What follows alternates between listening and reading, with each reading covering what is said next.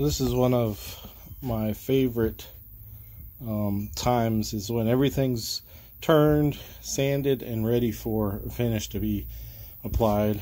I'm going to be putting a sealer on here first, and we'll see what it looks like. But yeah, really nice. And then up top,